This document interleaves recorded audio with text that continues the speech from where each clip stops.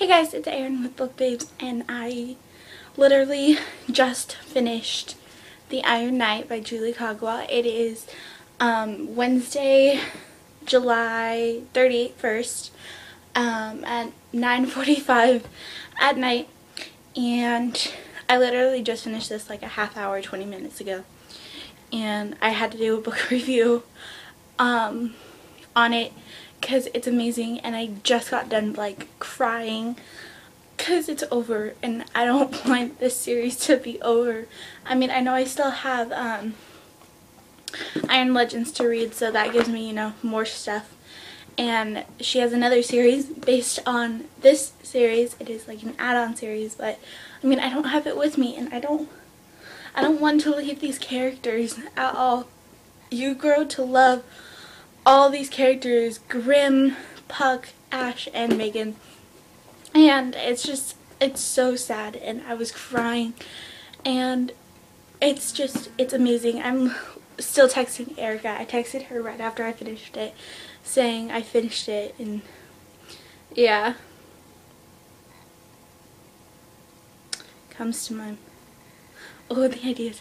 So I asked her what she thinks happens to Puck, and she says, "Oh, the ideas that comes to my mind." But I can text her back later. So this is the fourth and final book in the Iron Fey series, and it was originally supposed to be a trilogy, but she added this one on, and this one is of Ash. It's all about Ash and like his journey to fulfill a promise to Megan, and it was so good. So that's all I'm going to say on the non-spoiler part. I'm going to go into the spoiler part. So thank you guys for watching, and I will see you guys later. Bye! Okay, so I don't want this series to be over. I love how okay, so first off, I want to talk about how a big thing that happens in the story is Ariella is actually alive, and that was the biggest thing I think in this book, besides, him having to go to the end of the world.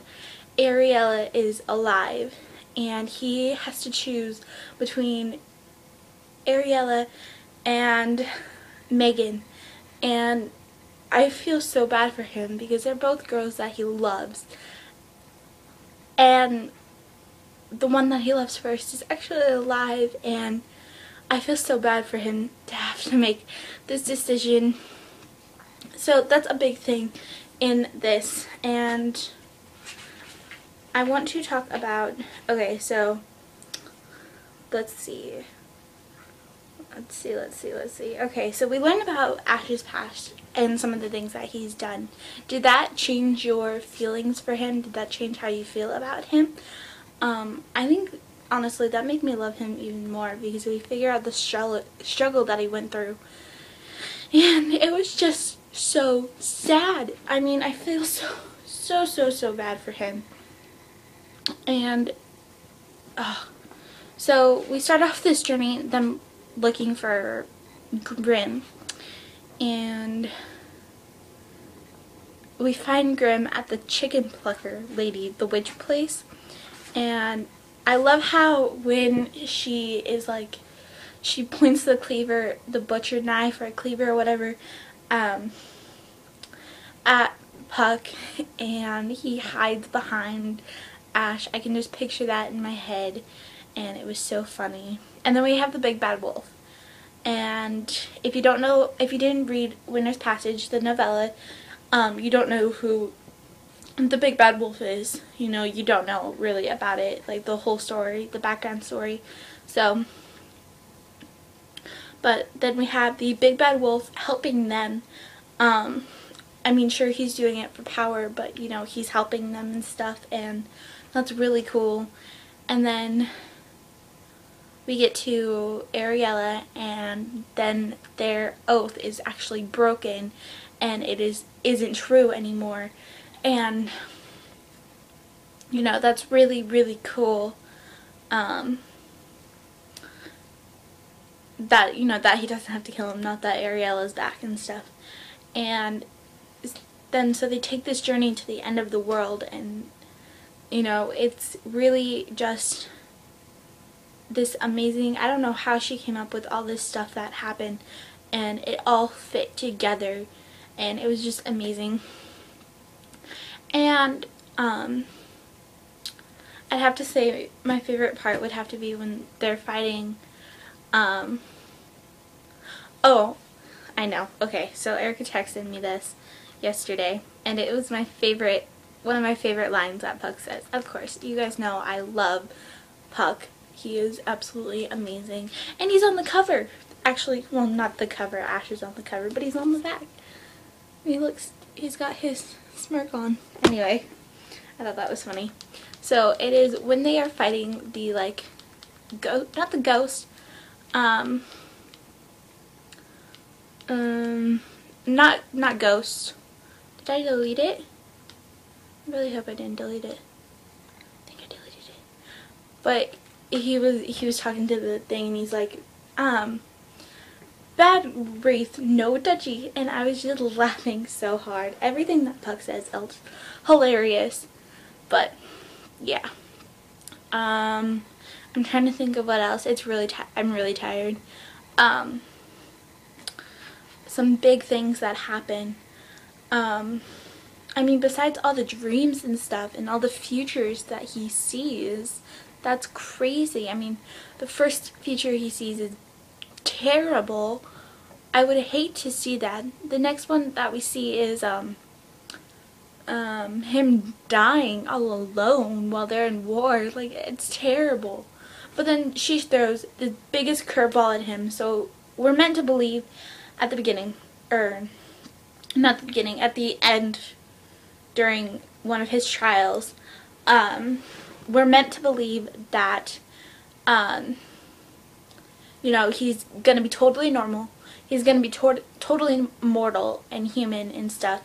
And then she throws the curveball where, like, hey, you know what?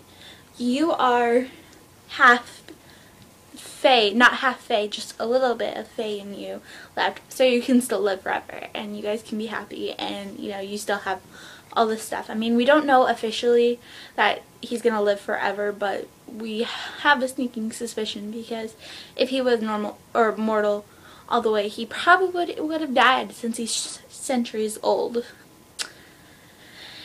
And he would probably die once he got his soul. But, you know, we find out that he's, you know, got some Fey left in him. So, you know, that dream won't happen, because that was just terrible. He was so weak and stuff, and that was really sad. And I feel bad for Ariella, because she ends up dying at the end. Like, we find out that she's alive at the end of part 1, and she dies at the end of part 3. That's really sad. So I felt so bad for Ash, because he lost her and then he got her back and he has to lose her again. I felt so sad. I'm gonna cry. I'm kidding. I'm totally kidding. But I love the end, and I was crying throughout the whole epilogue. How Glitch is smiling throughout the whole thing, and, you know, he's like, Your Highness, and he says what he says, and he's just smiling throughout the whole time, you know, trying not to laugh. And then Megan realizes who it is, and they live happily ever after together. Yeah. I'm trying to think of other parts that were amazingly unspoilery. Oh, the gates. That's right. Okay, so when they first get to the temple, they have to go through a temple at first. And that whole scene,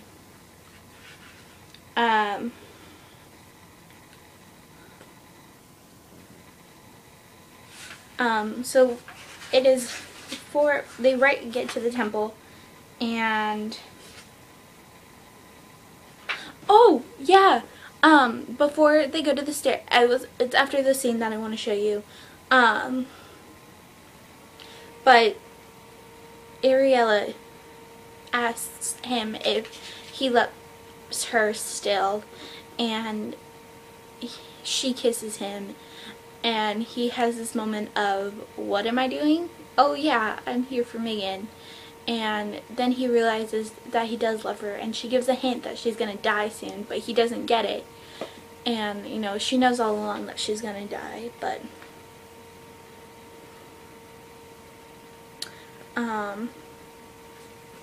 it's really sad. The reflection, I don't want the reflection. Oh, okay. So I bookmarked this thing that was beautifully written.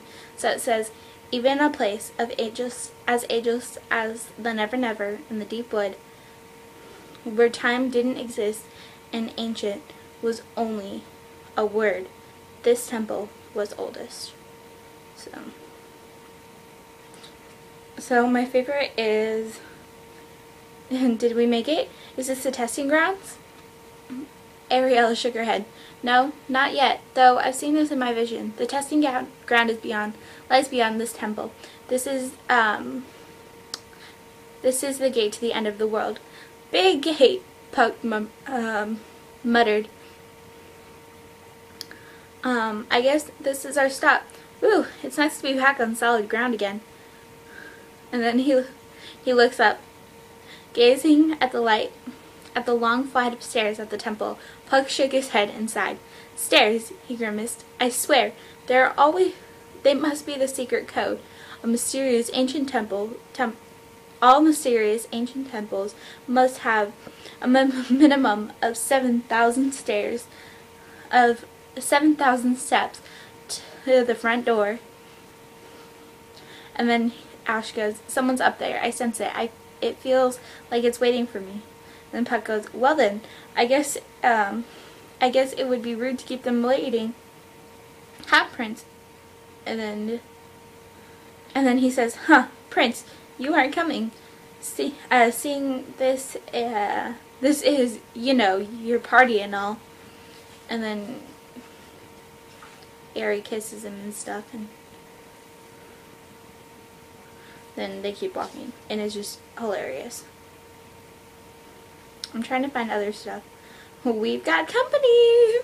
Just everything that Puck says in this is hilarious. So I'm gonna end the review here.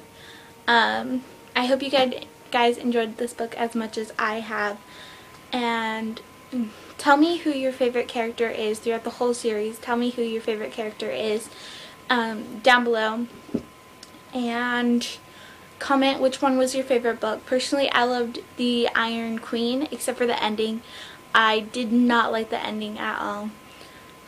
And I agree with Erica. We have the same pretty much. I would agree with her. She says the Iron Queen and then the Iron Knight is really, really close up there. But for me, they're like the same. I can't choose. And then the Iron King and then the Iron Daughter. I like the Iron Daughter, but it just wasn't my favorite. But I liked it. I still give it a 5 out of 5 stars. So, I've taken enough of your guys' time. I'm gonna go. And I hope you guys liked this review. Subscribe, like this video, and yeah, comment below stuff about this series. I don't know. I don't want this to end. I was weeping in the bathroom. I went upstairs, I went into my bathroom, and I started crying because I don't want it to be over, and I'm gonna be sad to have to put it on my shelf and then look at it because it's all red and stuff, and it's not brand new, and it's all red, and yeah. But yeah, I'm gonna go. I always do this. I always say I'm gonna go, and then I don't. But I just don't want to leave you guys. I like talking to a camera. Does that sound really weird? You know I better go when I start talking about weird stuff. So I'm gonna go. Thank you guys for watching, and I will see you guys later. Goodbye!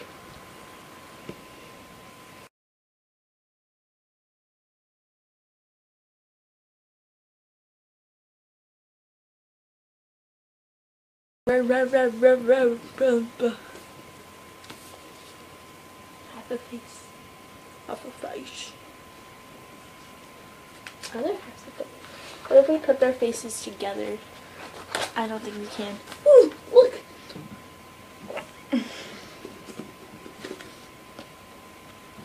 Is that creepy that their faces practically are perfect together? Practically, kind of. I don't know. If you used to get over a little bit, his lips are not as big. They've got the same color eyes. See? Well, you can't really see it. Their faces are like, on Erica's, they're like perfect.